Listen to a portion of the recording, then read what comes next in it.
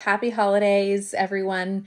Wanted just to give you a little piece of advice for the coming months and what we are going to expect in the real estate market. I'm sure you've heard of the whispers that the feds are going to reduce the interest rate, and it's been creeping down just a little bit over the last couple of weeks.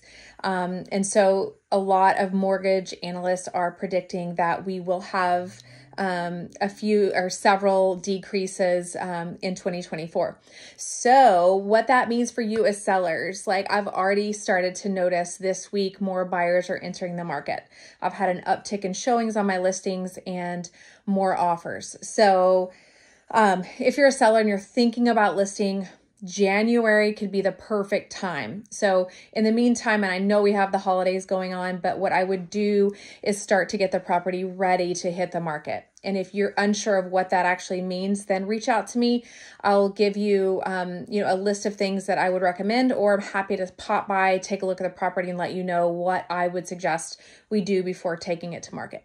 If you're a buyer, or you thinking about purchasing a home, or maybe you've been on the sidelines once the interest rates started to creep up, now could be the perfect time to time the market.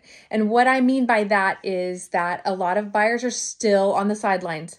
So if we get into the market now, and then you can possibly refi as the rates start to drop in 2024. So if you've ever thought about timing the market, now is the time to time the market. Let me know how I can help you, and I hope you guys have a wonderful holiday season. Take care.